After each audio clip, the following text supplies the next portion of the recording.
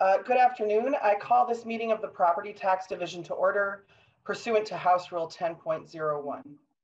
Our first order of business is roll call to figure out who's present. The clerk, Mr. Peterson, will take the roll. Chair Youakim. Present. Vice Chair Gomez. Present. Representative Hertas. Present. Representative Anderson. Anderson present. Representative Becker-Finn. Present. Representative Fischer. Fischer present. Representative Green. Present. Representative Hassan. Present.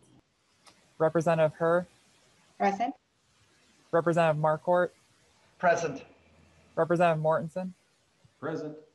Representative Pulowski. Pulowski present. Representative Torkelson.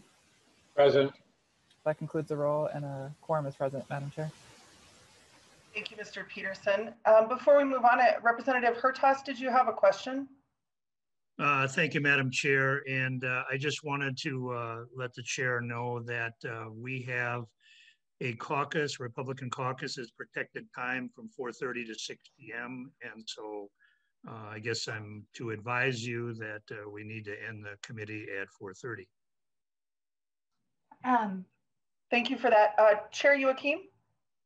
Thank you, Madam Chair. We will be doing the whole 90 minutes today. We have a really full agenda. So we had a caucus tonight too. Everything got pushed back because of the floor. So we'll be going for our full 90 minutes.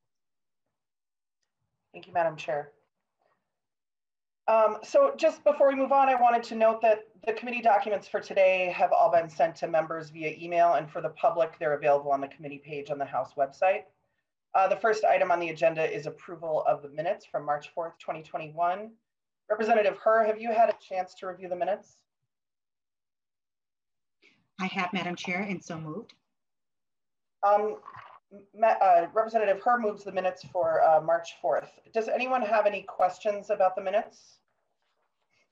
Seeing none, we'll move on to the vote. We're going to do a voice vote, so please unmute yourselves for a moment and so that we can take the vote. All those in favor? Aye. Aye. Aye. Any opposed? The motion is approved and the minutes for March 4th, 2021 are adopted. Okay, so the first bill on our agenda today is House File 1311 from Chair Youakim. Chair Youakim, would you like to move your bill? Yes, Madam Chair, I'd like to move House File 1311 before the division for possible inclusion in a division report. Representative Youakim moves House File 1311 be laid over. Did you also have an amendment, Chair Youakim? Yes, Madam Chair, I do. First, I would just want to say good afternoon, Madam Chair and members. Thank you for hearing House File 1311. I know we are in a crush for time today, so we will try to ask testifiers to be really brief on all the bills, and maybe we can get done before our 90-minute slot. So I do have an amendment. It's labeled DE2. It's in your packets. It simply tightens up the definition of energy improvement projects and provides some direction to local government units. It was just easier to read and be drafted as a DE. So that's what's before you. Thank you, Chair Youakim. Is there any discussion on the DE2? Seeing none, if we could unmute for a second so we can take a voice vote. All those in favor, please say aye. Aye. Aye. Any opposed? The motion prevails and the amendment is adopted. We have the bill before us, Chair Youakim, to your bill. Thank you. The bill before you would add energy improvements to the list currently in statute of what a municipality can consider a special assessment. Currently, the owner of a property can ask the city to assess the construction costs for installing a variety of projects, including a fire protection system, a pedestrian skyway system, or an on-site water containment improvements. This would add energy improvements to that list. And the amendment we added further defines what those improvements can be. And by making this accessible, it enables the owner to pay for the project over a set period of time on their property tax assessment instead of having to pay the full cost up front. The City of St. Louis Park has been working on encouraging small business owners and individual homeowners to accomplish energy savings projects in their current buildings and homes. So this is on existing property. Items like improving the building envelope with insulation, high efficiency heating and cooling mechanisms, mechanical systems, and installing solar panels. This simple change in statute would allow the owner of the property to invest in these energy efficiency improvements to their properties and petition the city to assess the cost to the property. To be clear, the owner of an existing building would have to make this request in order for this tool to be utilized, and the city would have to want to use this tool as well. I would like to thank the City of St. Louis Park and staff for bringing forward this creative idea to encourage energy efficiency and enable folks to do their part to combat climate change. I have with me today Brian Hoffman, who's the Director of Building and Energy from the City of St. Louis Park, to further explain the proposed legislation, as well as Soren Maddock, the City Attorney for St. Louis Park, here on standby to answer any questions if needed. Thank you, Chair Youakim. Mr. Hoffman, welcome to the committee. Please introduce yourself for the record and proceed with your testimony. Well, certainly. Good afternoon, Madam Chair and committee members. My name is Brian Hoffman. I serve as the Building and Energy Department Director for the City of St. Louis Park. And we're very appreciative of Representative Youakim for introducing this to the committee today and look forward to your positive consideration. We have a very deeply ingrained partnership with our community members, especially our small business, and trying to basically promote success and investment within the community.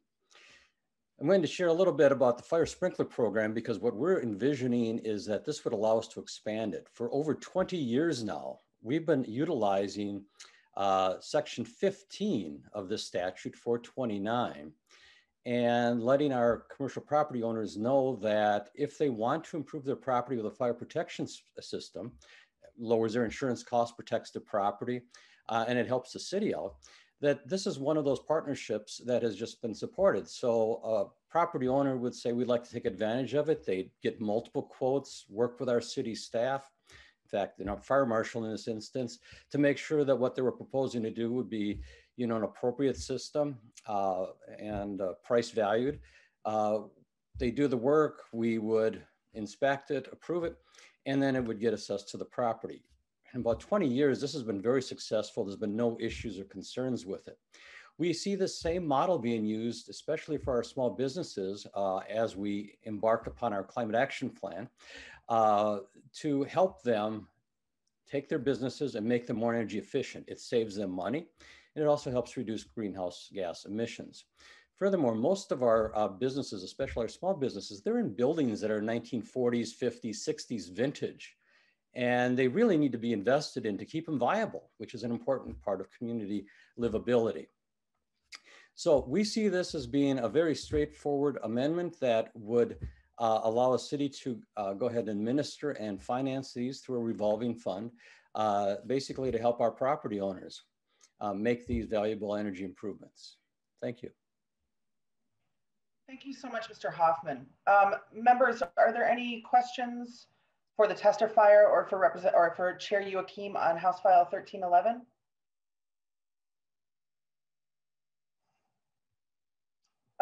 Seeing none, Representative Youakim, did you have any closing comments? Thank you, Madam Chair and members, for your time, and I'm open for questions as we lay this over. As I said, this is a really simple addition to statute that doesn't cost the state any money, but would create and spur valuable energy efficiency investments in properties across our state. The city would have to be willing to do this, the homeowner would have to petition, and I think it's a win-win for everyone. So I would ask for your support and let me know if you have any questions as we move forward. Thank you so much, Chair Youakim. Chair Youakim renews her motion that House File 1311 as amended be laid over for possible inclusion in the division report. And the bill is laid over. And I'm turning the fake gavel over to you, Madam Chair. Thank you, Madam Chair. And members, next up bill on the agenda is House File 1507 from Representative Hamilton. Can I get a motion to move House File 1507 before the division? So moved, Madam Chair. Thank you, Representative Herr. Representative Herr moves House File 1507 before the division. We have the bill before us. Representative Hamilton, to your bill. Thank you, Madam Chair and members of the committee. Thank you, Representative Herr, for moving my bill as well. And I understand you have a very, very packed agenda. 1507 is a 5-year extension for the city of Windham and their TIF district Madam Chair, I'd like to turn the testimony over to Mr. Steve Nasby, if I could, and remind my testifiers to keep their comments to 2 minutes or under, if they would, please. Thank you, Representative Hamilton. Mr. Nasby, welcome to the committee. Please introduce yourself for the record and proceed. Thank you, Chair Youakim and members. My name is Steve Nasby. I'm the City Administrator, City of Windham. And as Representative Hamilton alluded to, we're asking for an extension on a TIF district. We have TIF District 1-22 in our community. It is a redevelopment district. It is a 34-acre parcel that's been industrial use right on the lake shore of the lake in town. We've got a unique opportunity to redevelop that site, do some shoreline restoration, some lake protection, and also develop some additional housing.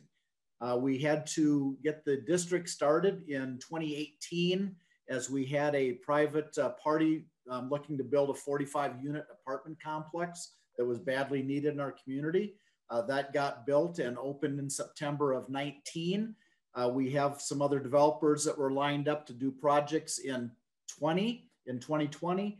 And then kind of COVID impacted that. We had them back off some of their initial proposals just to kind of wait and see how that played out. And now at the end of 2020 and now in the beginning of 2021, we're getting some indications from the developers that building supply costs are also pretty high due to kinks in the supply chain during COVID. So they're looking for another year or so before they're willing to make a commitment. Because we had to start the TIF district window back in 18 so we could get that first apartment building built, we are kind of under some time frame squeezes, shall we say, on this district. And we would respectfully ask for an extension of TIF district 1-22, the 5-year rule to extend to 10 so that we could enter into agreements with these developers. And then also that's a 5-year extension on the back end so that we could continue to capture the same amount of TIF revenue that we would have initially. I'll stand for any questions from yourself or the members. Thank you. Thank you, Mr. Nasby. Members, are there any questions? I know many of you are familiar with TIF and we'll be talking about it as we go on in the agenda. Madam Chair. Yes, Representative Hamilton. Madam Chair, I was contacted by Mr. Nord with the state auditor that said we may need a technical fix. I don't know if Mr. Nord is on this call. Yes, thank you for reminding me. Mr. Nord, will you state your name for the record and proceed? Sure, Madam Chair, this is Jason Nord. I'm the TIF director at the OSA. And I just noticed that the bill contained an extension to the 5-year benchmark of the 5-year rule, but the following subdivision in statute talks about beginning in the 6th year for some additional restrictions. And it seems it could be appropriate to change that to the 11th year if the 5-year rule is being extended to essentially a 10-year rule. So it would be a nice cleanup to avoid confusion. Thank you, Mr. Nord, and we'll be working with Representative Hamilton on that. I had forgotten about that 6-year rule too. So as we lay this bill over, we'll continue to work on the language as needed. Representative Hamilton, did you have, all right, first members, any other questions after Mr. Nord's comments? Seeing none, Representative Hamilton, final word. Well, once again, Madam Chair and members of the committee, thank you for hearing this bill, and we'd simply ask for your support. Thank you, Madam Chair. Thank you. With that, Representative Herr renews her motion that House File 1507 be laid over for possible inclusion in the division report. With that, members, we're going to move on to another one of Representative Hamilton's bill, House File 1508. Can I get a motion to move House File 1508 before the division? Madam Chair, I'll move House File 1508 for possible inclusion into a division report. Thank you. Representative Hertaus moves House File 1508 before the division. You have the bill before us. Representative Hamilton, to your bill. Thank you, Madam Chair. Members of the committee, thank you, Representative Hertaus, for moving our bill. House File 1508, very similar, but it's for the city of Mountain Lake. And And Madam Chair, this is the town that I actually call home. I live here, and with me I have Mr. Rob Anderson, who's been working extremely hard. And this has been a fun story too with Mountain Lake. The 4-lane highway opened in 2018, and since then, Mr. Anderson's been able to secure a brand new Casey's. We have an A&W restaurant. Everybody come on down. It's fantastic. And Madam Chair, I'd like to turn it over to Mr. Anderson to speak to the bill and remind him to keep his testimony under 2 minutes. Thank you, Representative Hamilton. Mr. Anderson, welcome to the committee. Please introduce yourself for the record and proceed with your testimony. Thank you. Good afternoon. My name is Rob Anderson. As Representative Hamilton said, I'm the Community Development Director for the City of Mountain Lake. Just like to also give a little quick shout out to Representative Hamilton. We're pretty proud of him representing our community at the state legislature as well. The City of Mountain Lake is requesting today that the Minnesota House extend the 5-year rule to 10 years for our redevelopment TIF District number 1-8. TIF District number 1-8 is located in our downtown next to the city park and is currently vacant. The intent of establishing this TIF district was to acquire 4 severely dilapidated downtown properties, demolish the buildings, and prepare the site for redevelopment. As much as we've tried over the past 5 years to get a project funded and under construction, to date we have not been successful. The city has invested over $225,000 in the district to date. We are now working with a private developer that has expressed interest in developing a multi-purpose building with retail space on the main floor and housing units on 1 or more upper levels. If we hope to get this project going, we'll need TIF to make it work.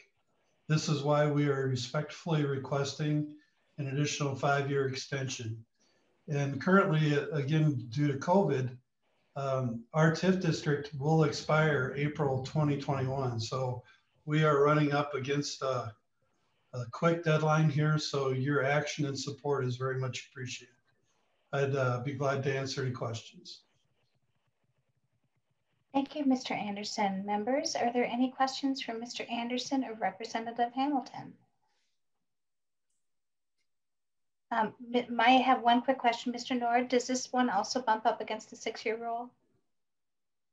Mr. Nord, proceed. Yes. The same issue with the extension of the 5-year rule. The 5-year was changed to 10, and so changing the 6th to the 11th year would be a nice clarifying change. Thank you, Mr. Nord. So we'll note that as well as we move forward. Members, any questions? Seeing none, Representative Hamilton, final word. Well, thank you, Madam Chair and members of the committee. Once again, simply ask for your support and thank you for hearing the bill. Thank you.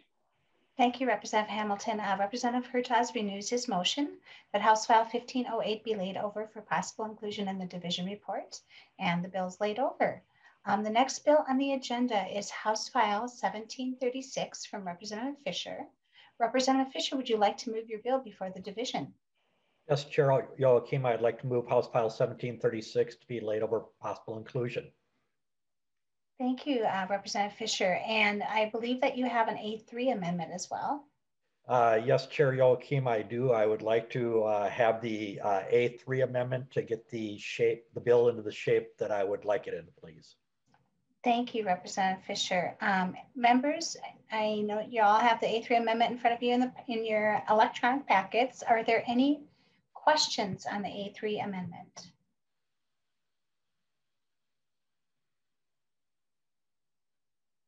Seeing none, members, this will be a voice vote, so please unmute your microphones. All those in favor of the A3 amendment, please say aye. Aye. Aye. All those opposed? No. Thank you. The A3 amendment is adopted. Representative Fischer, to your bill. Thank you, Chair Youakim and committee for the opportunity to present House File 1736. This is a bill that provides some flexibility for tax increment financing. I've been working with city organizations on language to provide some additional flexibility. A common request that cities receive is how they can help our small business with tools to assist with housing construction preservations. These issues have taken on more importance during the current pandemic. The bill provides additional flexibility for cities to also do more with existing tools. Section 1 of the bill allows for temporary use of unobligated increment from a TIF district to a city's general fund after adoption of a spending plan. Section 2 provides flexibility for use of tax increment for housing similar to some of the city-specific housing TIF bills we've heard. It also increases the percentage of expenditures that can be used outside of a district for affordable housing. And sections 3 and 4 extend the 5-year rule to a 10-year rule, so districts that have been impacted by delays in redevelopment may remain viable. Overall, the intent is to make it easier for cities to have their flexibility to make their TIF projects work. This is somewhat modeled on a bill that came out on TIF districts after the Great Recession. I do have several testifiers here with me, and I also pledge that this is still a work in project. This is a work in process, and I am committed to continue working on the bill to make it even better. And with that, I'll turn it over to my testifiers. Thank you, Representative Fischer. I believe that we are going to keep it really brief. So thank you to Gary Carlson for being willing to turn it over to Ms. Nauman. So Ms. Nauman, welcome to the committee, and please introduce yourself for the record and proceed. Wonderful. Thank you, Madam Chair and members, for the opportunity to testify today in support of House File 1736, and I will be very brief, and I recognize the importance of that. So I am Patricia Nauman. I'm the Executive Director of Metro Cities and the League of Minnesota Cities. Gary Carlson and I have been working very closely with our cities and to craft a bill, language for a bill that does provide some cities with some needed flexibility in the use of tax increment financing. TIF, or otherwise known as TIF. TIF is a very important local tool to spur redevelopment, and it's one of the few tools in the local toolbox for these purposes. But of course, it's a complicated tool to use, and sometimes, as you know, cities come forth with individual bills seeking things like extensions and other needs for modification in the use of the tool to accommodate, either delays or certain local project considerations. So I appreciate the time to testify today. One of the most, as Representative Fischer pointed out, a very common request for cities is for the extensions. Right now, also in this bill is on Section 1, it is a provision that would allow flexibility for cities during the COVID-19 pandemic in the use of excess increment for general municipal purposes on a temporary basis. This language was modeled after a 2010 law that gave cities some flexibility during the Great Recession at that time. And so we are trying to sort of stay within the spirit of the precedent, but again, to allow for some flexibility during this challenging time for many cities with their finances. The Section 2 does provide additional flexibility for using tax increment for housing and locally identified housing needs. And we are hopeful that it would jumpstart the creation of more local housing trust funds, which provide to be very helpful as cities do address local housing needs. And this is certainly something that has been a key issue and certainly the center of debate for the state and local governments for the last several years.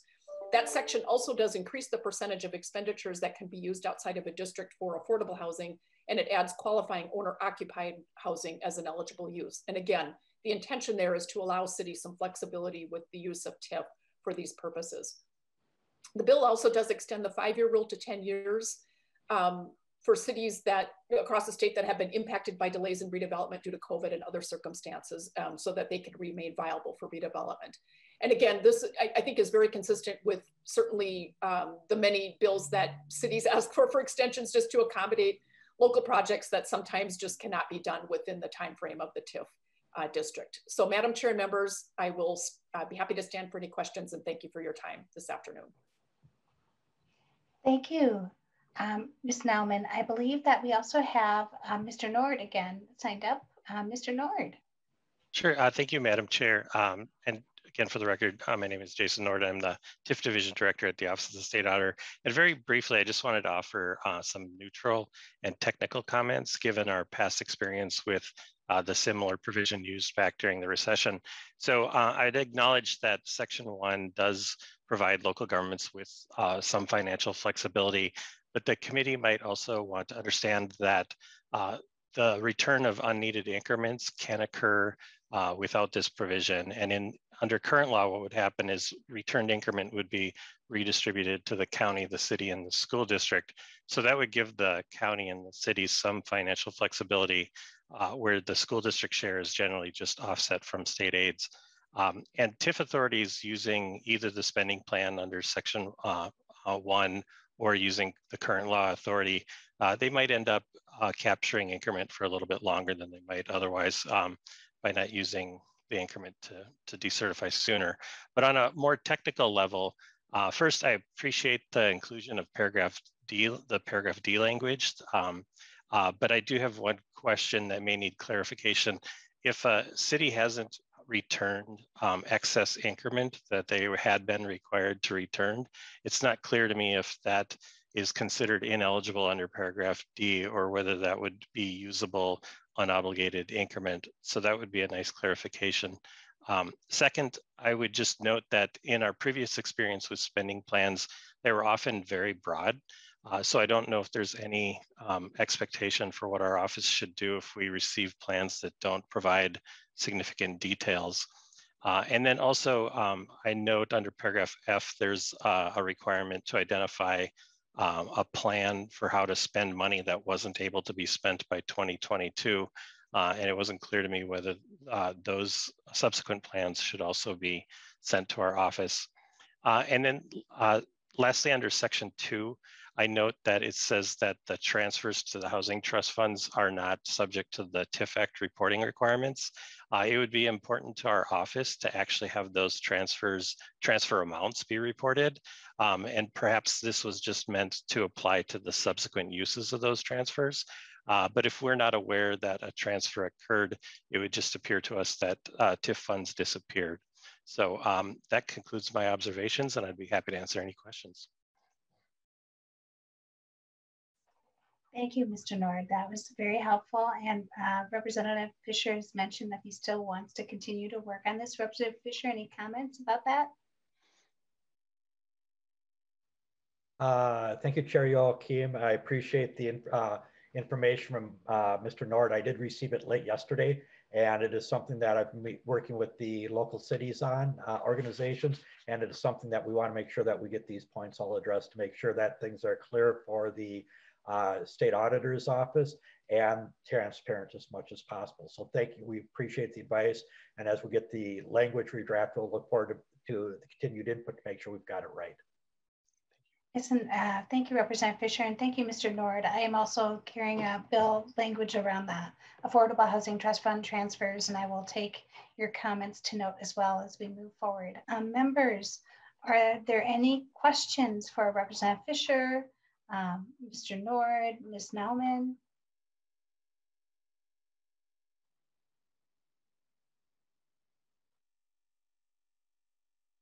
Seeing none. Get to the right spot here. There we go. Representative Fischer renews his motion that House File 1736 is amended be laid over for possible inclusion in the division report. So the bill is laid over. The next bill on the agenda we have is House File 1587 from Representative Torkelson. Representative Torkelson, would you like to move your bill? Thank you, Madam Chair. I do have an amendment to the bill to get it in the shape I'd like. Thank you, Representative Torkelson. Why don't we move your House File 1587 before the committee? Would you make that motion first? Move that House File 1587 be laid over for possible inclusion in the committee report. Thank you. And then the bills moved before the committee. And now to the A2 amendment, Representative Torkelson, I believe you could either briefly explain the amendment or Representative Hertaz could as well. Thank you. I'd be happy to explain the amendment. The amendment will just extend the original bill to go statewide instead of just for Greater Minnesota and include the 6-year provisions that we've been talking about off and on today. Thank you, Representative Torkelson. Members, any questions on the amendment that is labeled A2?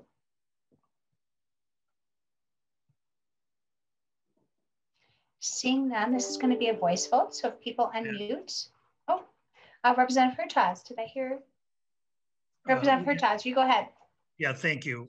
Thank you, Madam Chair. And I just wanted to share quickly some information about the A1 amendment and the suggestion and idea to modify this to include the entire state in terms of a policy decision on extending the 5-year rule to the 10-year rule.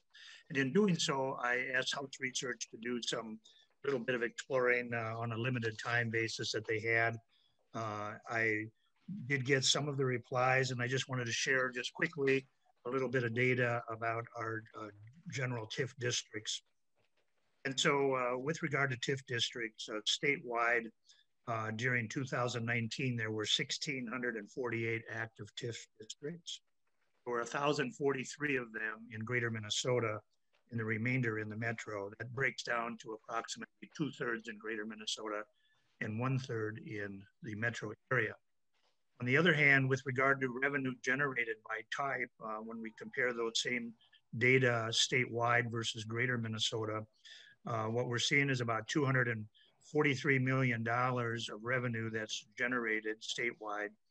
Here, Greater Minnesota generates the smaller portion, about 36 million, and the metro area about 206 million. Also, with regard to the law that we're proposing, it's interesting to note, or is important to note, that back in 2009, we did a blanket extension of the 5-year rule for districts certified between 2003 and 2009 to accommodate for the development slowdown during the recession during those years. As you know, Madam Chair and Chair Marquardt, I reached out to both of you to discuss this idea. There seems to be general support to do it, and I will just add that oftentimes with redevelopment districts and housing, economic development, all of the uses of TIF, there's a good deal of money and a lot more zeros involved today. Fortunately, interest rates are lower, but nonetheless, risk taking is a big deal. And in terms to in the prospect of inducing developers to go ahead and come forward, always time is always an issue, because as a developer, you just never know what the absorption rate will be. By that, members who are not familiar with development, the absorption rate is the rate in which the land actually gets developed and you get tenants and or uses fully occupying the property. So I think this is a good step to move forward, and I'll keep my comments brief, but I would look forward to working with Mr. Nord on really kind of unifying a better policy for the use of TIF as we move forward. There. Thank you, Representative Hertaus, and I really want to thank you for your work on this and reaching out and improving on all of our TIF extension bills by having this discussion. Representative Torkelson, I believe that you, first members to the A2 amendment that's in front of us. So members, this will be a voice vote. Any further questions? I didn't see any further questions on the amendment. So all those in favor of the A2 amendment, please say aye. Aye. Aye. Aye. All those opposed, no. The A2 amendment has passed. And Representative Torkelson, to your bill. Representative Torkelson, you're still on mute. First time that's ever happened. Thank you, Madam Chair and members. As 1587 as amended, will extend the TIF for all TIF districts potentially to 10 years, and in some cases 11 years under the 6-year rule. I do have a testifier, at least one, maybe two, that I believe are on the line. And I would call on Dan Dorman to, if he's online, to speak to the bill briefly. Mr. Dorman, please introduce, welcome to the committee. Please introduce yourself for the record and proceed. Thank you, Madam Chair. My name is Dan Dorman. I'm representing the Coalition of Greater Minnesota Cities and the Greater Minnesota Partnership on this issue. And we've heard about the issue that a lot of the cities in Greater Minnesota have brought forward is development sometimes takes time, particularly I'm thinking about both in Red Wing and Austin. The cities have identified larger parcels that they would like to rehabilitate and eventually do workforce housing projects. And there's significant tracts of land, and they're going to acquire the property as it becomes available. What the issue is if you acquire the piece of land, tear the building down, that 5-year clock starts to run, and they'd be better off in that case leaving the blight stand. Problem with that then is blight. People don't like to look at it, impacts neighboring properties. And so the requests that we originally put in, and we certainly have no objection to it being statewide. Weren't sure if it was the same issue in the metropolitan area. Happy to see the amendment regardless. But our issue was that, you know, that you tear the building down, the 5-year clock starts. You may not be able to acquire all the property that's going to be needed for this particular development within that 5-year period of time. So our request was to delay that clock so that it would start not necessarily when that first building was removed, which is what the bill does. And we're very appreciative of Representative Torkelson carrying the bill and the amendment offered and you for hearing it. I'd be happy to stand for any questions if you have them. I think it's a fairly straightforward piece of legislation, but happy to again answer any questions you may have, Madam Chair, or members of the committee. Thank you, Mr. Dorman. I think we'll go to the next testifier I have signed up, and then we'll go to questions. I have a Marshall Halleck. Could you please state your name for the record and proceed?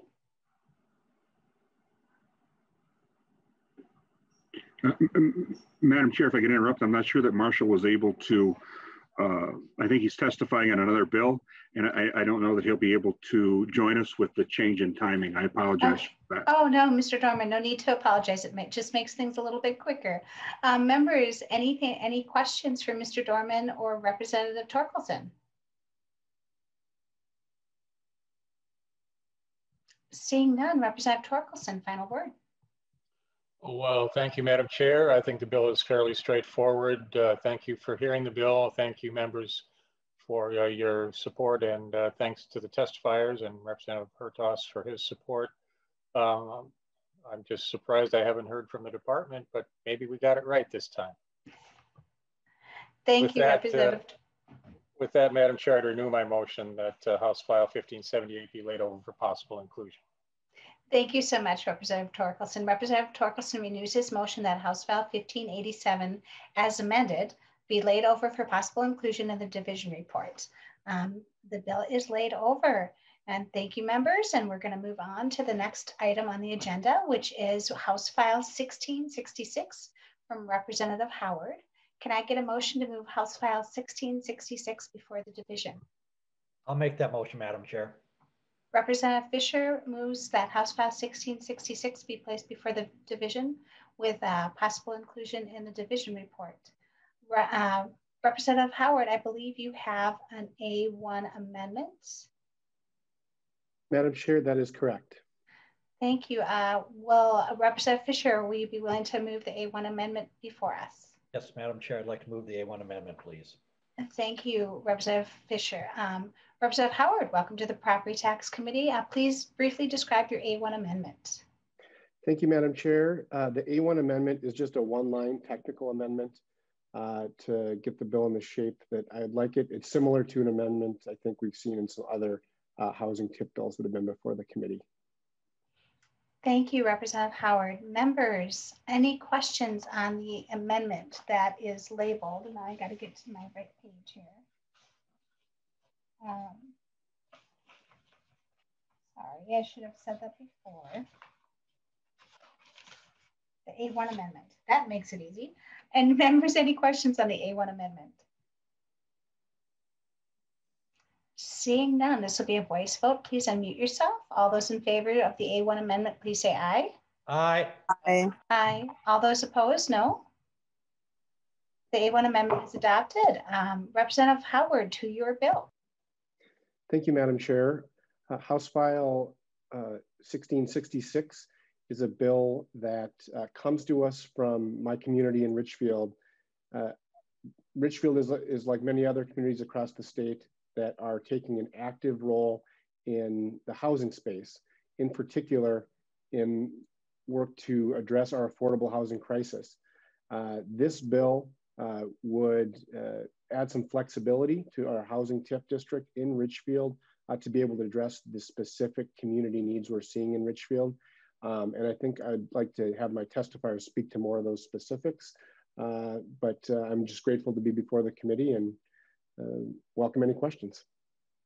Thank you, Representative Howard. Mayor Gonzalez, welcome to the committee. Please introduce yourself for the record and proceed with your testimony.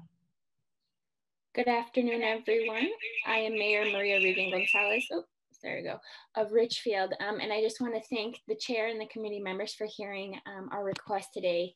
So as many of you know, affordable housing is a crisis right now across our state, and ensuring that we have housing affordability and stability is foundational across all of our communities.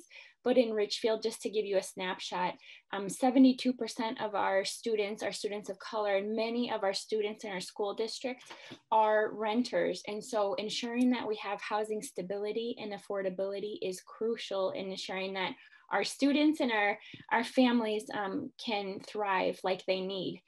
And Richfield traditionally has been a pretty affordable community for quite a while, but given the housing pressures we are facing and the market rates that are drastically increasing, it's really being threatened right now. That affordability and stability in our city is being threatened. And that's not only the case in Richfield, but that is across the region and across the state. So we are seeing a lot of emerging needs because of this pressure on our affordable housing. And we wanna make sure that we have the tools necessary to address these needs.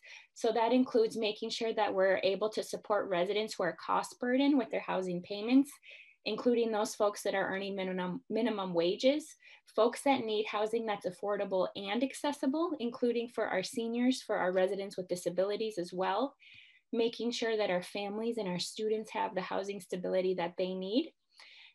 And then we have the physical conditions of our buildings. So the majority of our apartment buildings and single family homes in Richfield were built in the 1950s and in the 1960s, and they are in desperate need of repair.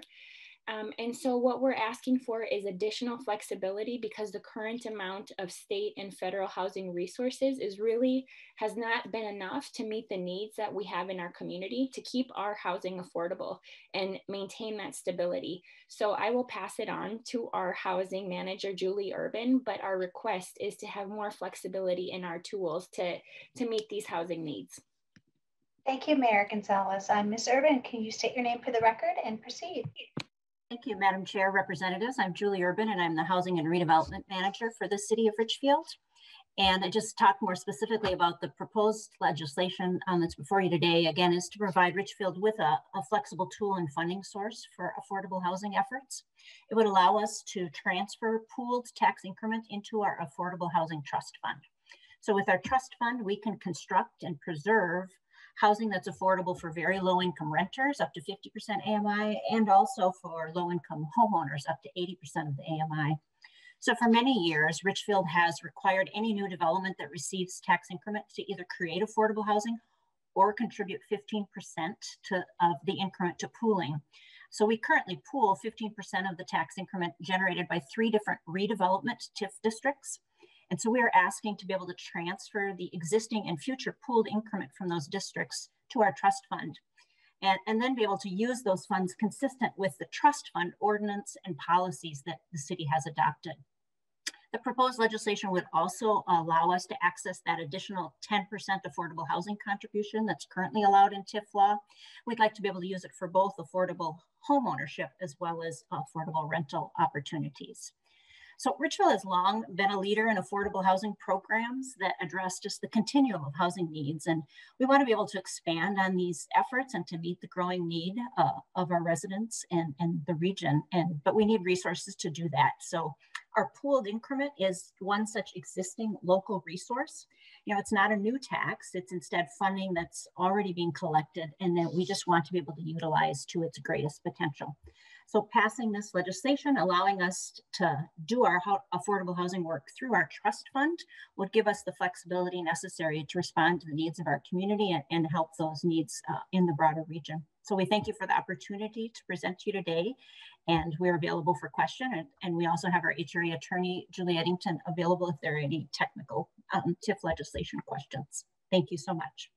Thank you, Ms. Urban. Members, are there any questions for Ms. Urban or Mayor Gonzalez or Representative Howard?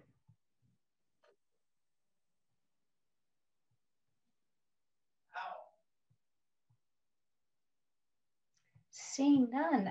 Representative Howard, final word.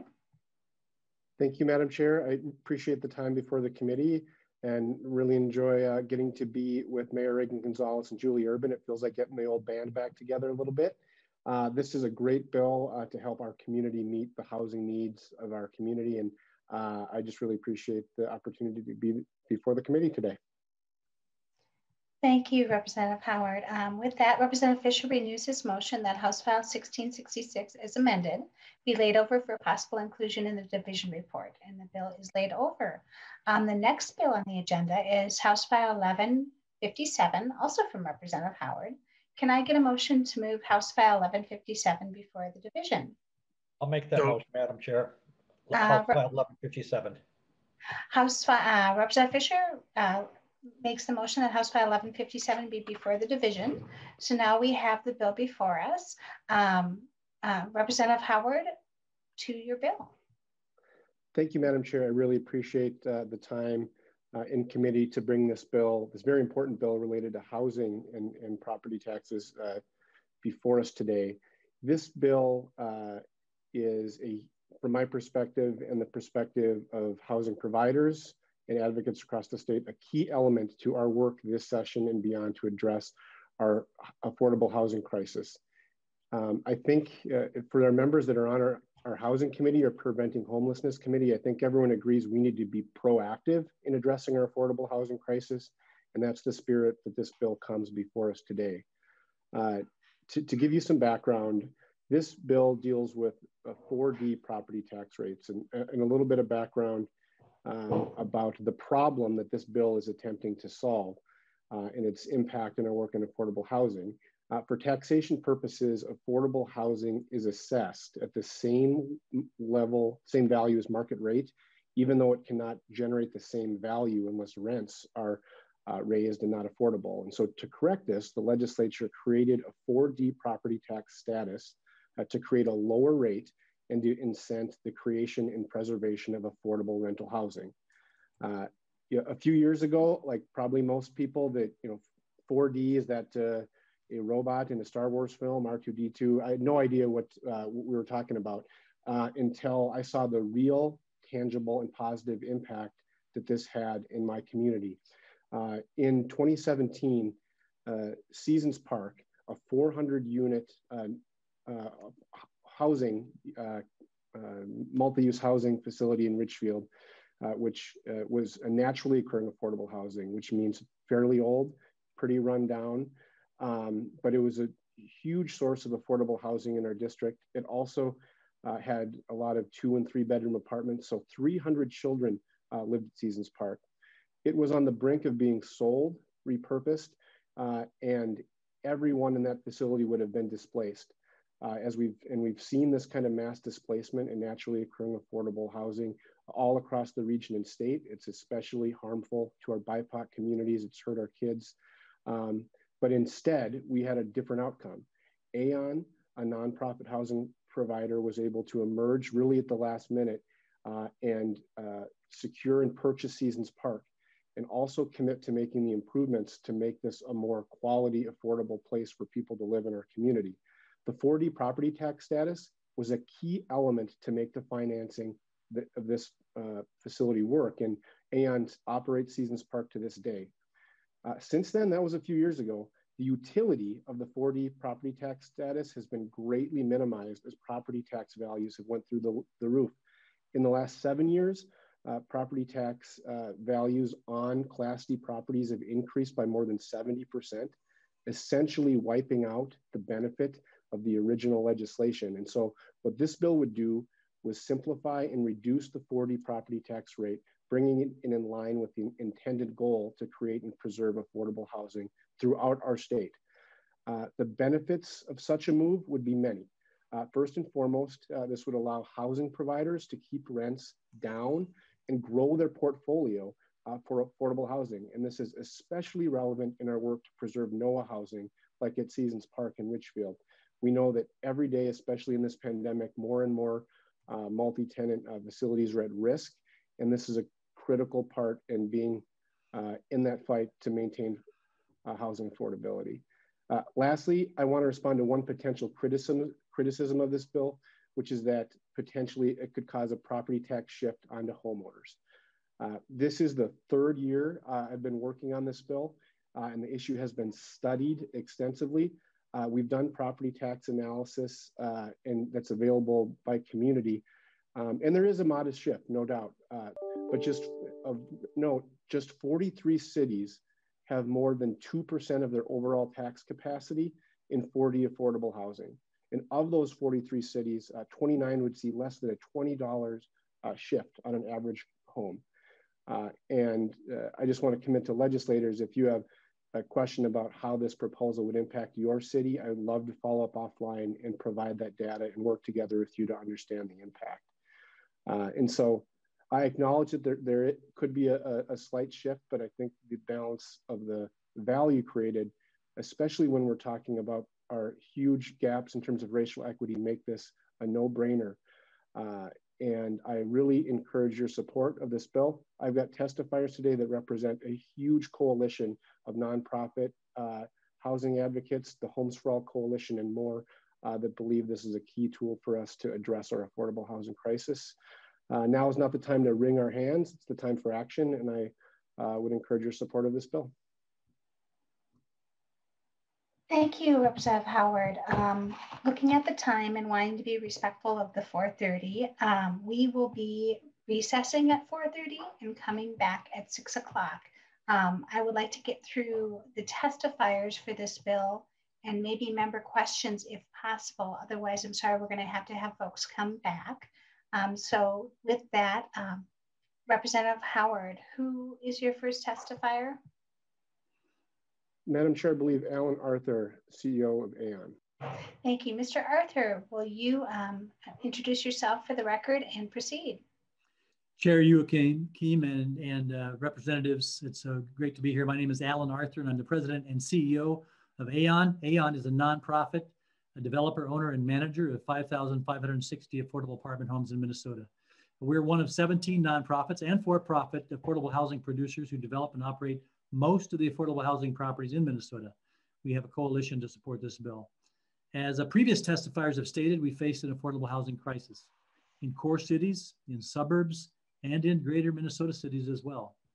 One issue we face is how affordable housing rental properties are taxed. As Representative Howard said, almost a decade ago, the legislature created the Class 4D tax classification as a tool for the creation and retention of affordable units through a two-tiered tax rate. As unfortunately Representative Howard stated, the evaluation of affordable properties is driven by market rate housing valuations. That's right. Assessors value our affordable two-bedroom unit that has an $1,100 a month rent. They value it based on the $2,000 a month rents across the street in the market housing. So this has severely reduced or wiped out entirely the tax benefit of the original state policy. As a result, really over the last few years, essentially and effectively, the taxes have been shifting from other properties onto the shoulders of these affordable apartment home properties in the last few years. So it makes it extremely difficult for operators like Aon, both nonprofits and for-profits, to keep rents low and reinvest in the properties. House File 1157 would simplify and reduce the classification rate for all 4D properties and make the state tax code work for rather than against the state's policy goal to encourage the development and retention of affordable housing. Thank you for your consideration. Thank you, Mr. Arthur. Next up, we have Mr. Williams. Please introduce yourself for the record and proceed with your testimony. Thank you, Madam Chair, and thank you, Representative Howard. My name is Paul Williams. I'm the president and CEO of Project for Pride in Living, PPL. PPL is a nonprofit organization whose mission is to build hope, assets, and self-reliance through affordable housing and career readiness services. We own and manage about 1,600 units of affordable housing across the Twin Cities, including Minneapolis, St. Paul, and several western suburbs. Close to 3,500 folks live with us every night. We also help over 5,000 adults and young people build skills and get jobs with living wages. I want to speak in support of House File 1157 today. There are many policy tools which need to be used to address the affordable housing crisis in Minnesota. Lowering the tax rate on Class 4D units, as Alan was saying, is among the most cost-effective of those tools. Lowering that tax rate on these properties can also have a quick, beneficial impact, providing the certainty of tax relief for affordable housing operators and developers for the pay 2022 year. So I just want to quickly share with you the tax impact which these skyrocketing property valuations have had on our projects across the Twin Cities. So for us at PPL alone, property valuations on our portfolio of affordable housing buildings have increased 33% since 2017, just in the last 3 years. The property taxes on those same buildings have increased by 37% from 2017 to 2020. That amounts to an additional $383,000 in taxes that we've paid over that same time period. Per unit taxes have increased from $976 to $1,337, an additional $361 per unit. So at PPL alone, the 4D proposal here would save our properties almost $1 million per year, or $832 per unit. Right now, I have to go out and raise those dollars from philanthropic sources. That is getting increasingly difficult to do. Representative Howard's bill would allow us to take those savings and help us offset the increased COVID-19 costs, which are very real. It would help us keep rent increases, as Alan noted, to a minimum, and it would increase our reinvestment in crucial capital and operating support for our existing properties. All of that has real impact, obviously, on real folks across our properties as well as across the state. For new development, which is so desperately needed, it will allow us and our peers to leverage more private debt and reduce the dependence on public investment required when building new affordable housing projects. Right now, the decision to build new affordable housing, both workforce housing and especially for the very lowest income housing in our communities, is increasingly difficult. It just doesn't pencil out. If we can't make this work as a nonprofit, we simply won't be able to build more affordable housing. And the only folks who can build that, especially lowest income housing, really are nonprofits who can even begin to make it pencil out. So this really is crucial. So obviously, as Alan noted, this bill does shift some costs off of low income renters who have been especially hard hit in this pandemic and this economic downturn. Those folks are disproportionately female heads of households, as we heard, and come from communities of color. So in short, Madam Chair, while this bill was already much needed before COVID, we can almost look at this as pandemic relief, actually, a measure that would do much good for many at a very small cost. So thank you, and happy to stand for any questions. Thank you, Mr. Williams. Before we recess until 6 tonight, I see a hand up, Representative Gomez. Question for these testifiers? Oh, thank you, Madam Chair. I guess I wanted to, I'm really thankful to Mr. Williams and Mr. Arthur for being here. I know that, you know, Mr. Williams, we haven't really had much of a chance to meet. You're a son of Rondo, but I'm a daughter of the South Side, and the community that I love and where I live wouldn't be what it is without you. And so thank you for all your work there. I really, really appreciate it. I guess I'm wondering, you know, I know that Aon and that PPL are going to invest any tax benefits that they get back into their tenants, back into their buildings, keeping rents affordable for people. I guess what I'm wondering about is, you know, there are a lot of affordable housing purveyors who are for-profits who expect a return on their investment. And I'm wondering how it is that we can ensure that, you know, that benefits that are going to the owners of properties whose primary motive is profit, how we're ensuring that that this benefit gets passed on to the people who we know need it, right? Who are our low-income renters. So I guess, I don't know if the author or anybody else has a comment about that. Who would like to briefly answer that so then we can go to recess? Representative Howard? Madam Chair and Representative Gomez, that's a really great question. You know, the goal of this bill isn't to sort of improve a balance sheet.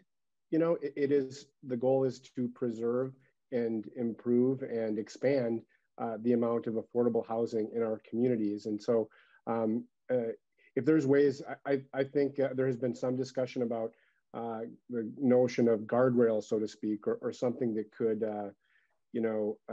ensure the sort of accountability and transparency related to this. And I think that's important. I'm really open to that and view that as a really helpful suggestion as we kind of take this bill through the process.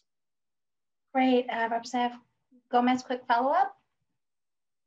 No, that's good. I appreciate it. I do think that, if we're going to move forward with adding this to our division report, that maybe we should just talk more about what that actually looks like in the legislation. But thank you, yes. Madam Chair. Thank you, Representative Gomez and members. We're going to continue this discussion at 6 o'clock. I hope the testifiers can stick around for this bill, and then we'll move to Representative Herr's bill. So with that, members, we are in recess until 6 p.m.